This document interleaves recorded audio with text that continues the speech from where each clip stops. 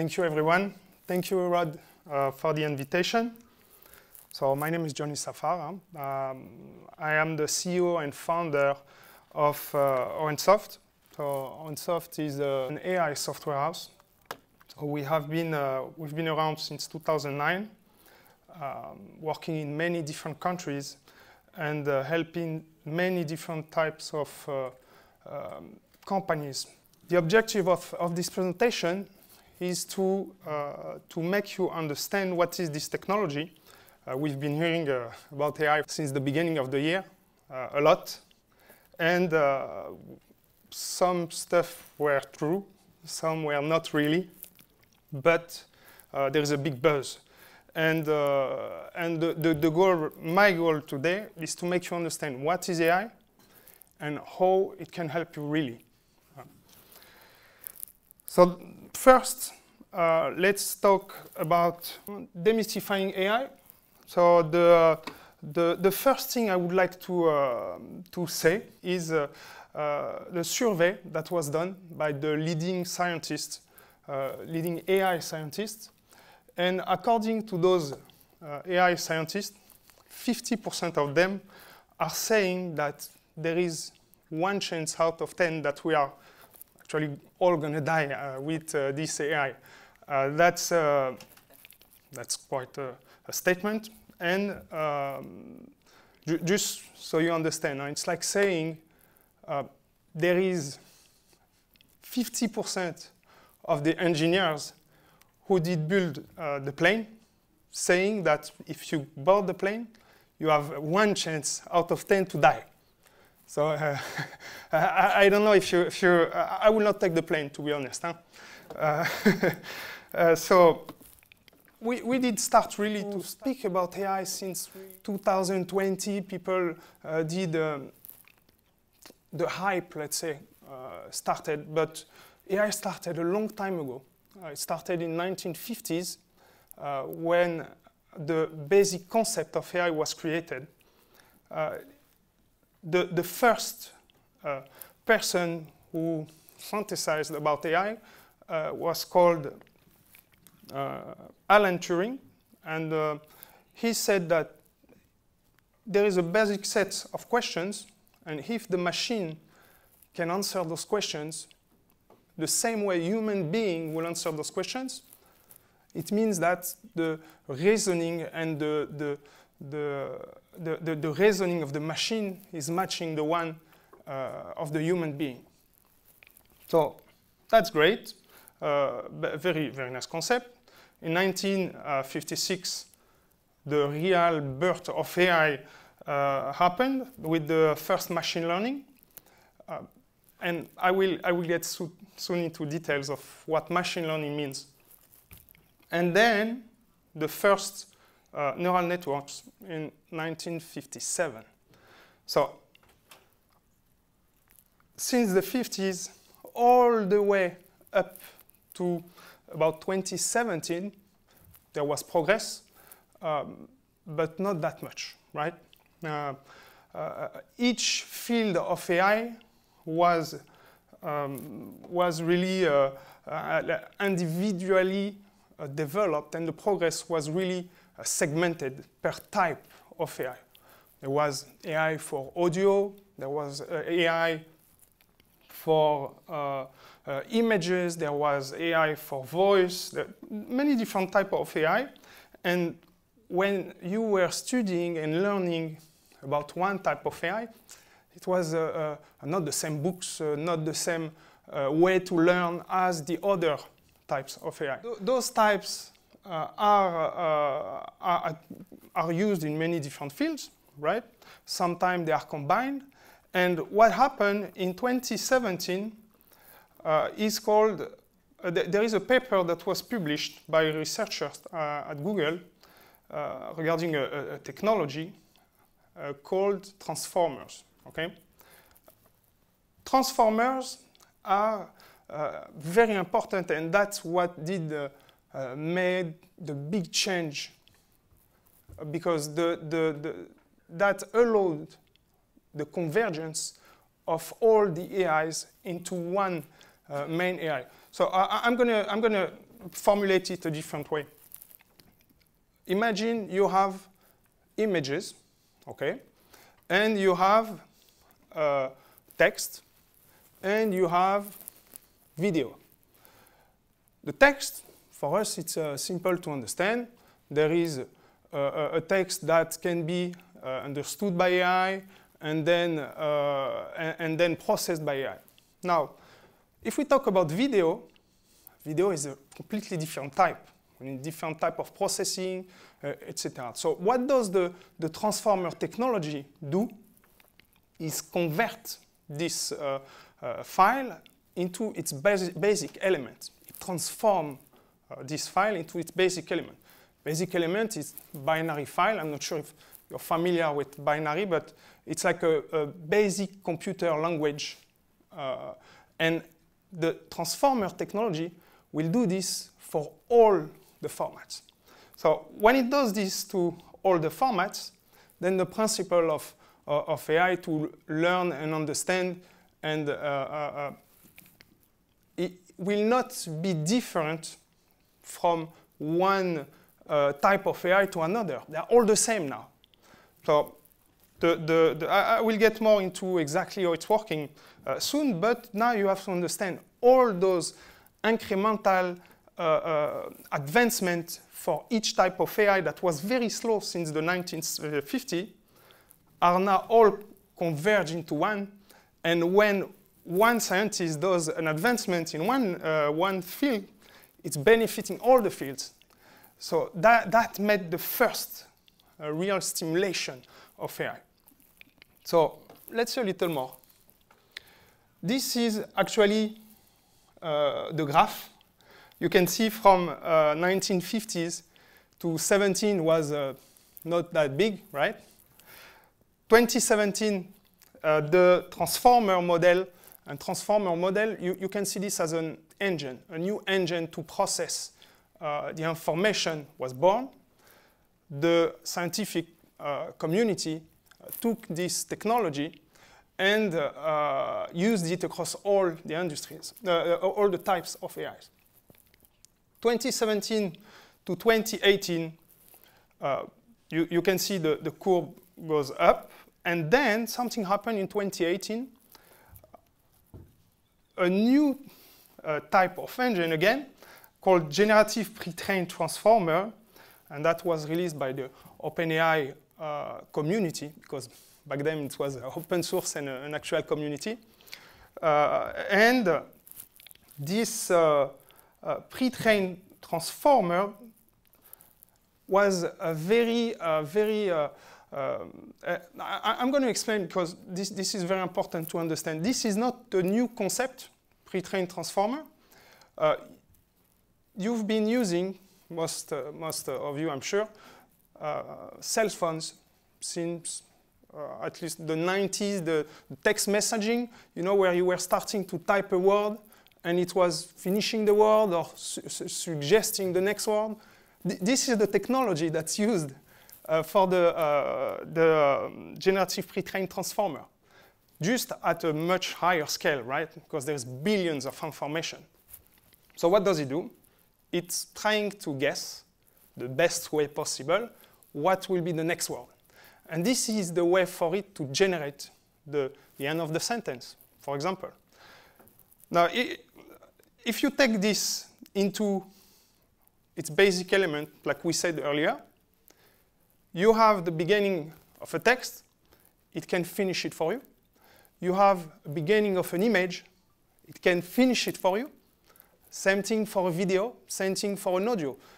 We know today that with a few seconds of audio of your voice, AI can generate much more and do whatever it wants. Same thing for images, right? So that's really the technology where we are at today. 2018, that was released. That stimulated even more the community. The adoption was very high. And you can see 2018 to 2022, it went even faster. Now, 2022, November 2022, that was not so long ago, ChatGPT was released. ChatGPT was released, and something even greater happened. And we are not talking about adoption by the scientific community or really only technical people. We are talking about human adoption of the technology. November 2022, ChatGPT was released. January, 2 months later, they already reached 100 million users in 2 months. So to give you an idea, the fastest one before that who reached 100 million was Instagram, and it took them 2 years. So in human history, it never happened, something like this. This was a big signal to all those smart people doing business, saying, oh, maybe it's time, right? So, and I'm sure you've had the same, the same reasoning. Now let's break it down a little bit, talk about the basic concept of AI. Obviously, there is much more, but I'm going to try to make you understand the logic behind it. We have 4 different elements that will compose the AI. The first thing is called the data set. So the data set, it's very simple. Those are the information that we will use as a training. So we want to learn, we need information, right? The second one is called a neural network. So the neural network, I like to see it as the neurons, and actually that was the idea behind it. Neural networks is the neurons that are in the brain where you store the information and connect those information together. The third one is called machine learning. This is a very common word also. You've been hearing this word most likely a lot. Machine learning is compared to the synapse. The synapse meaning the things that will make the information work together. That's also what mimic the reasoning of the human being. I know this, I know that, maybe, and I can extrapolate. Now, by combining those things, that will give birth to what we call the model, and the model is the actual thing that will be used to do the job. So the intellect. Now you know things, you can do things. I would like to do an analogy with the first human being. So, and to make sure that's very clear for everyone, I'm giving this analogy a lot to some clients, a lot of clients actually, and they seem to like it. So this first human being, imagining it's night, and he's seeing fire. First thing that comes to his mind is something shiny. So first information that's stored in his neurons, in his brain, is that there is something shiny. This human being is getting closer. He's getting closer, and you realize that fire is warm. Second information, fire is warm. Now what happened with the machine learning? A third information is born saying fire is good. Who gave him this information that fire is good? Nobody. He did end up realizing that this is good because, and this is what we try to mimic with the machine learning. Now you can go even further. He's getting even closer, trying to touch the fire. Now what happened? Fire burn. Fire burn. Fire can cook. Fire is dangerous. Fire this, fire that. A lot of other information are going to populate the brain. Those information have not been given by anyone. They have been produced by the brain. And where it's interesting is, you remember at the beginning, we said fire is good. Now, fire is not so good anymore. So fire is not so good, so it can also correct the information it had in the brain. that's the main difference with other technology. Before that, we had a great deal of automation. We had a great deal of trying to do things that looks like human beings were doing it. But the goal of AI is really to mimic human processing without the constraint, of course, because we know that AI don't sleep, AI don't take vacation, is not sick, and of course, work way much more faster than human beings. We'll get back to this information later.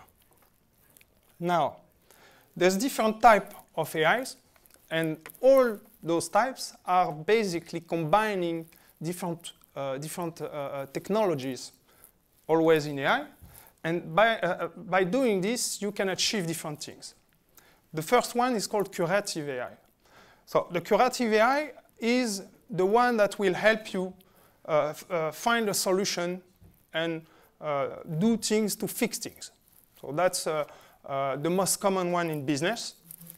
We have a problem here. We need an AI to do this, and that's what it does. The second one, and this one is very popular now, is the generative AI. The generative AI is capable of creating new content, ideas, images. That's the one we talked about a little earlier. The third one is called predictive AI. So this one is capable of seeing through a lot of information, things that happened in the past, not just basic events, but also go into details, thousands, hundreds of thousands of parameters, compute all those information, and give you an idea of what will happen next. And finally, the third one, that's my opinion, but I think this the most powerful one is the prescriptive AI. So in addition to being able to tell you this what may happen, or this will happen, it will tell you also how you can avoid it, how you can take advantage of it, what's the best way, and suggest what you should do next. Those things could be used in many different areas of business. As you can see, there is no an industry that will benefit more than another from AI. It can be used in any department. It can be in marketing, accounting, operation, administrative, of course, legal, sales, support, etc. Everyone can benefit from AI. Now, the idea, the most important thing is to identify really if you need it and where you need it. Because it's not just to say, oh, I want to do this. No, there is an actual logical way to identify and say, OK, this can be done by AI. This can be fixed by AI. And we have an AI implementation action plan, if we can say, that you can download. After the presentation, I will make those documents available to everyone. You can download it, just go through it and see with your own company. You will see that it can help a lot. Now, we've done a benchmark with our own AI. Obviously, we have our own softwares also. And this is the latest benchmark we did. It was the beginning of the year. And to give you an idea where we stand right now, our AI can execute a week of work done by 50 highly trained people in less than 2 hours with a 5 times better quality. So just realize the amount of work we are talking about. The AI can do it in about 2 hours. The benefit that you can get from this is not just, OK, obviously the main one is money, right? But also time, the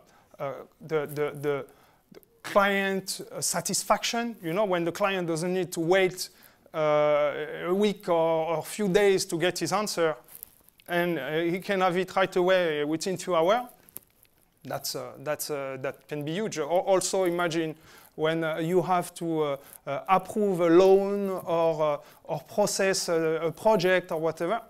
This can be done in a few hours. Usually it's taking half a day, 2 days. So we are talking a lot of benefits from this kind of technology. Now, if you're not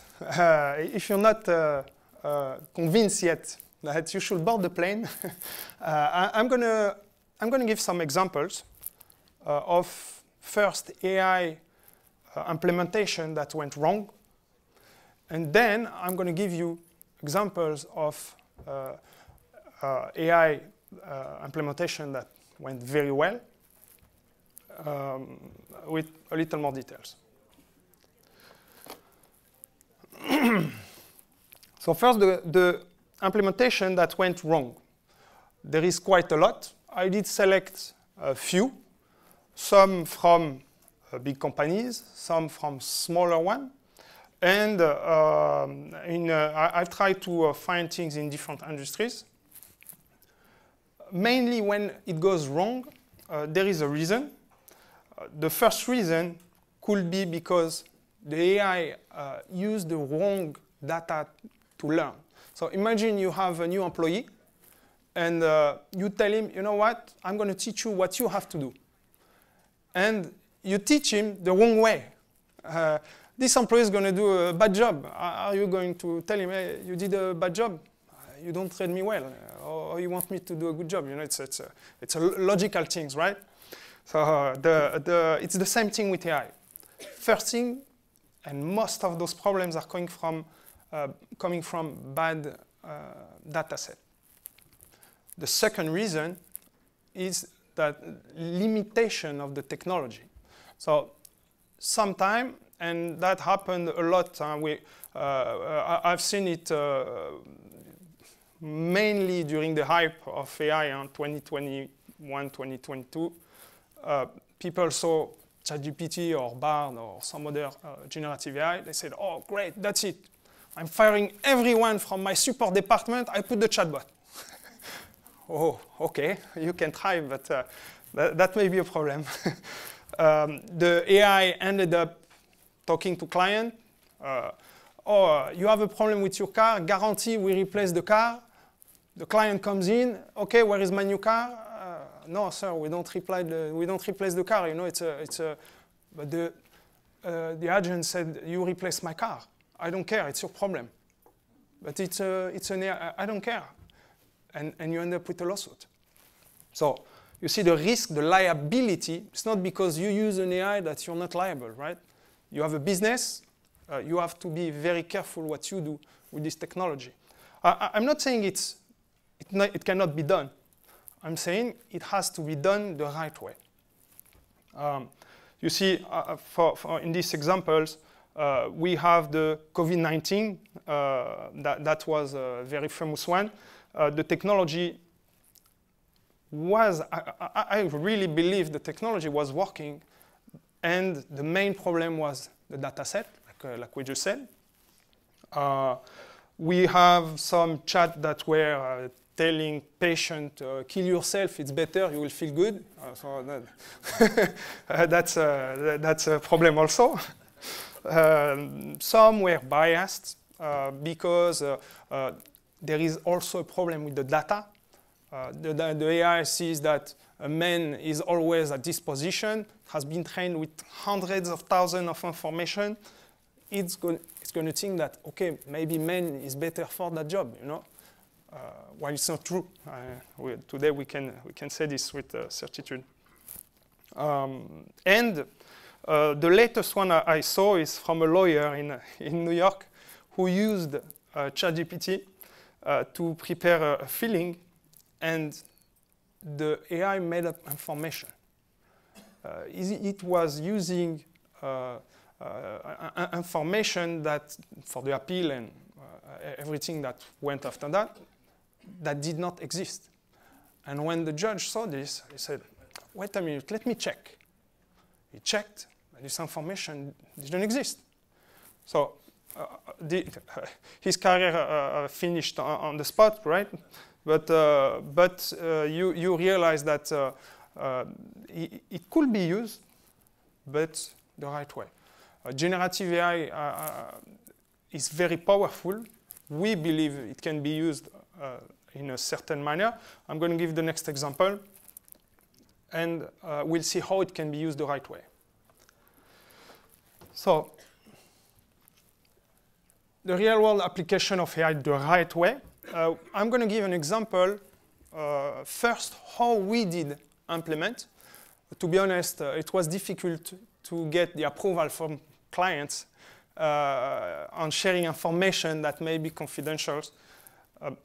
The first one is regarding our company, how we did it, because I have no problem sharing this information. And the second one is from a local business here in Miami.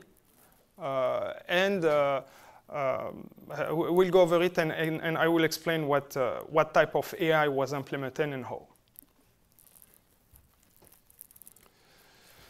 So the first example is regarding customer support.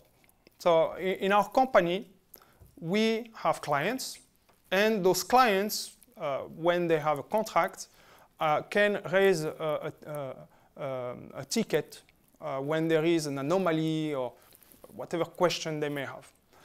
Now, at the beginning, they were sending email to the company, and to handle those emails, we had 2 human agents. Those were technical support people, junior, 2 years experience, paid between $20 and $25 an hour. And they were, to be honest, very efficient, but the amount of tickets grows as you acquire new clients, right? So what did we do? We did try to centralize those requests into an extranet. So the extranet is like a client portal where clients can go open a ticket. Till now, nothing special, right? Clients were okay with that, of course, but didn't want to go there and open the ticket. They were still sending emails. So we did add an extra layer, and that was not AI. It was automation. A lot of people out there are trying to sell you things or tell you about things that are AI, but they are not. This is automation.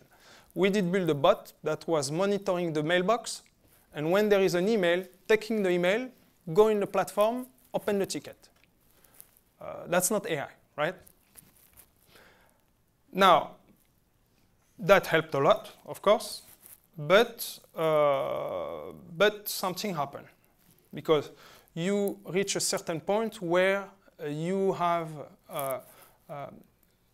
you are at capacity, and the next step is to hear another person. You cannot just say, okay, I'm going to pay a little more and I can handle more. No, no. You need an extra salary or at least part-time, right? So what did we do? We had about 300 tickets a month for 2 full-time employees. That's a $6,000 to $8,000 a month for those 2 employees, and average about $80,000 for the year. I'm giving numbers to show you really the impact. Okay. What happened once we did change this step of human agent? Just so you understand why we have this step. Went a little fast on this one. We have this step because when the ticket comes in, we don't want the engineer to work on it right away. Maybe there is not enough information. Maybe it's not a bug. The engineers are very expensive, right? We don't want them to lose time trying to guess what the client is trying to say, right? So that's why we have this layer in the middle with this technical support agent. So before, we used to have those technical support junior 2 years experience agent, between $20 and $25 an hour, 2 full-time employees. So that's about $80,000 a year for those 2 people. To take care of those tickets, there can be a delay about 24 hours based on the SLA, based on the contract. But when the company is closed, nobody's going to answer. You have to wait tomorrow morning. Those 2 people were at capacity. And if we want to handle more, we have to hire more people. Now, after we did implement AI in this department, this is what happened. Instead, 2 people, we still kept 1 part-time. And I will explain soon why. This person is still paid between 20 and 25 an hour. That's about $19,000 a year. Now, with this, there is a near real-time answer to the ticket, unlimited capacity. There is no limit anymore. It's not going to cost more. And to show you, you see on the right, the implementation cost of the AI for this department was $20,000 for the license. There is other fees, the processing fee, because each time the AI is thinking, it's costing money, right? Of 50 cents per question. So the total cost for the first year was $40,800. If we compare this to the $80,000 when we had 2 people, this is already 50% saving on the expense. And I'm not talking about the user satisfaction, to augment the capacity. People are very happy and they engage. And if we want to take on more clients, we'll not be worrying about, oh la la, we have to find someone and hire people. No, that's covered now. Also, you see this. I'm saying here the cost for the first year because the initial 20,000 implementation. This is only the first year. So the next year, we're going to make even more savings. So it's very interesting. It's a simple example, but I think it's very effective to make you understand how it can be done. Now, regarding the technology, when I say the right way, what does it mean? In this scenario, the AI is going to communicate with clients. The ticket comes in. What does the AI do? The AI will read the ticket, understand what the client says or wants. It's going to go check who's the client, what project the client did with us, the history of all the tickets that were opened by this client, who's taking care of this project, and based on this, reply to the client. We need more information. Is it the same as this, and that? Or thank you for raising this ticket. We'll take care of it as soon as possible. And the AI will assign the ticket automatically to the right person in the company. So all these jobs usually require the human intellectual job. You see, it's not automation. It's really thinking, seeing, understanding, and then taking action. That's what's done by the AI in here. Now, let's move on to the next example. This company, Diaries Doors. So those are based locally in North Miami. They offer modern luxury interior doors, and they manufacture those doors. Now, when they get an order, this is the process they have today. I'm telling you, I will not be able to share financial information. I'm not allowed to do it. They do not accept, but I can give some details on what we did and what was the gain out of it. So usually the client requests an estimate. When they request this estimate, they send or a plan or they give the requirements what they want. I want 20 doors, 10 doors. Usually you don't order one door for your house. Huh? You change a set, right? And the agent, the person on the phone, will take the information and prepare the estimate. They send the estimate.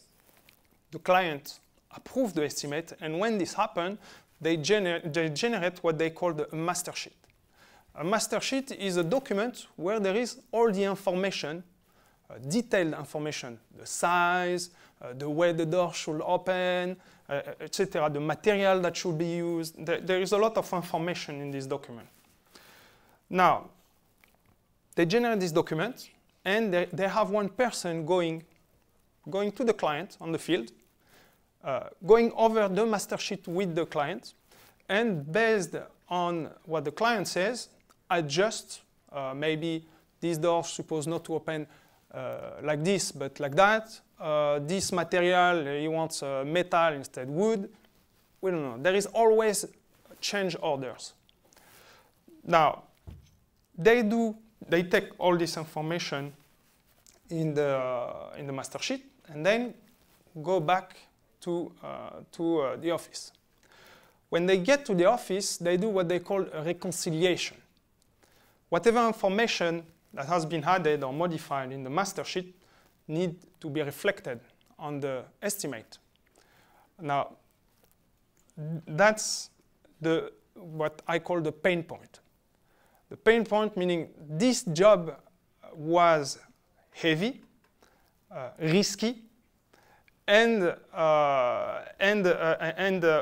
for this company was a real problem because there was about 5 to 10% issues with those reconciliation.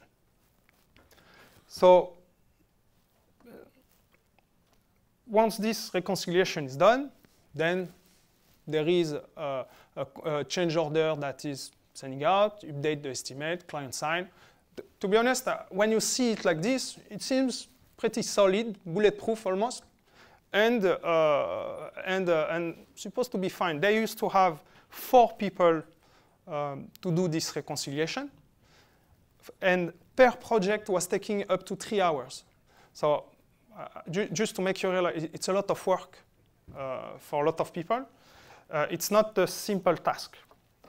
Now, after we implement the AI, this is what happened. Before they had the 4 people full-time, they were at capacity. Not everyone could do the job. You cannot use someone that knows the job that you hear and they can work right away. You have to teach them, make them understand why and how it works and all this. So it was difficult to increase the capacity. 3 hours per project. They were weeks behind on reconciliation. That's a problem because reconciliation is not done. The actual final estimate is not signed. Final estimate is not signed, you cannot start the project. So it's not a minor problem, it's a huge problem. After we implement the AI, there was 1 person full-time. We kept 1 person. The capacity now is unlimited because it's AI, right? The time for this person went from 3 hours, 4 people to 20 minutes, 1 person. And for the reconciliation, at least the AI part is near instant. And if they want to do more, they don't have any problem anymore. So just to give you an idea, this is, in terms of time and resources, a 97% gain. That's huge. They are very happy, and now we are working on other departments. But I can tell you when AI comes in, it's not only a 10% gain that you will, it's way much more.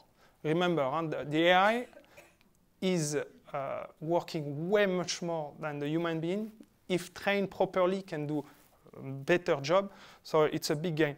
The last time we saw such a big benefit and advancement was the last industrial revolution in the late 1800s, beginning 1900s, when human labor was replaced by machines in the factories. Did people suffer from it? Yes, okay. Did we benefit from it? Civilization, I mean, yes. Was it avoidable? No. And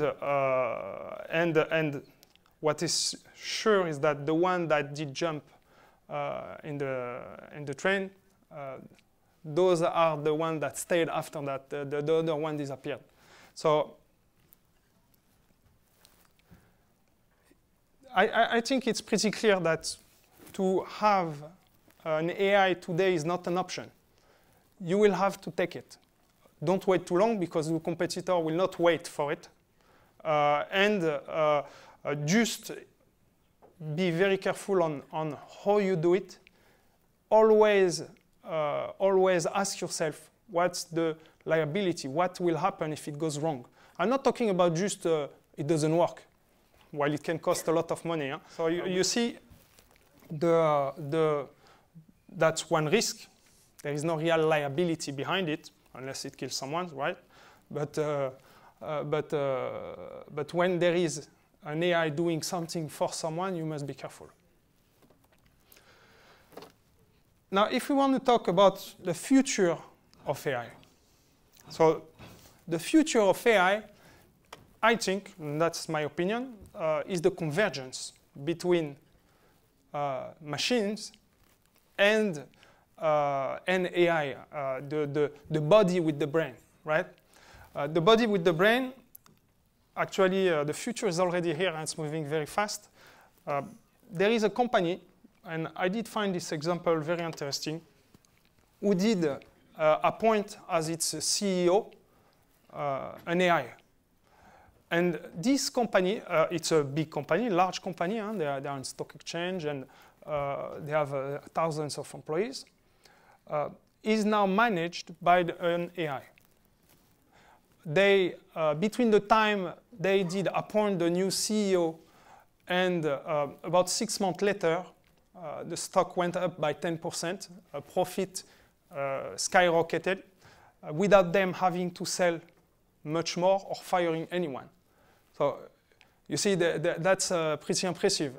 Just by operating better, without causing any damage to anyone, if I can say, you can actually turn things much better. There is some more examples about that, but I did find this very interesting. I'm pretty sure soon we will see much more of those,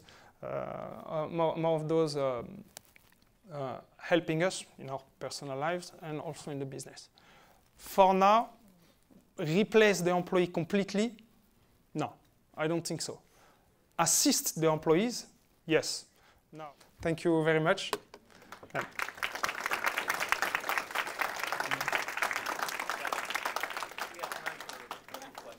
Sure, sure. If anyone has questions, yes? Ah. How long from like when you started working with the door company till you had a test bed did that take? And then how do you monitor it once you put it in place to make sure it's still okay? Very good question. Okay, so for the company to prepare the data set, because that's really, they took more time than us, actually, to put in place. So they took about a month to get the documents ready, because we are dealing with documents. We have a software that is specialized in what we call hyperautomation, so intelligent document processing. We can just, once those documents are ready, give them to the AI, tell the AI what to verify on those documents. You have the estimate, you have the master sheet. This should match with this should match with that. Once this is done, the training goes very fast. The training takes about an hour or two. After that, you need to use the AI. So that's the time that took about maybe 3 to 6 months. And within that time, but don't get me wrong, when you put it in there, it's deployed. it's going to be maybe at 50% capacity, meaning capacity of doing the job. This is why we keep a human being in the loop. The human being will see what the AI is doing, correct if something is not okay. The same way you will do with a new employee. You have a new employee, you go over, you see, okay, here you did a mistake, here it's okay. And after 6 months, you tell him, okay, now leave me alone, do your job, I have no time. You know? So it's about the same thing. Yes? What's the risk when we use artificial intelligence in a political campaign? Oh, yes. Political campaign is the main risk I can think of is hallucination. So hallucination, the technology, the AI technology, and again, in political, it could be used for prediction, you know, or as a prescriptive, tell us what should be done or where we should go. Or there is different ways to use it. But I believe the main way today people will use it is more to generate content, for example. Generate content. Make sure to use a technology that will be evidence-based. Meaning the generative technology should be used to understand the request, to generate an answer, but not as the base of the knowledge. Because it has so much in the brain, if you ask it about something and it doesn't have the information, because it has so much, it's going to make up information. And that's when problems happen. We have another technology called GVK, not GPT. This technology will take a set of information that we will provide, get the question, generate an answer based on this knowledge that we did provide, and give the proof, the source of the information along the answer. That's the right way to use it. So yes, I believe that will be the highest risk. Yes? Since 2020, I'm sure I'm not alone, but our business is big time changed. We went away from having a model of multiple employees, multiple trucks on the road, and we've kind of slimmed down our overhead. And I'm extremely fascinated with AI and the future of what it could do for my business. And I just have a couple questions that I want you to just to, give me a quick answer to, or some information. I've been told, detractors have told me AI is too limited right now. AI does not give access to current information to limit dangers. AI databases are 1 to 2 years outdated. They're preloaded with certain information. Certain access to this information is banned from AI, which limits you on what the AI is learning. And also that AI has no access to legal databases. So if you ask AI about a particular case, it won't know. So I'm just curious about that. Sure. That's a very good point.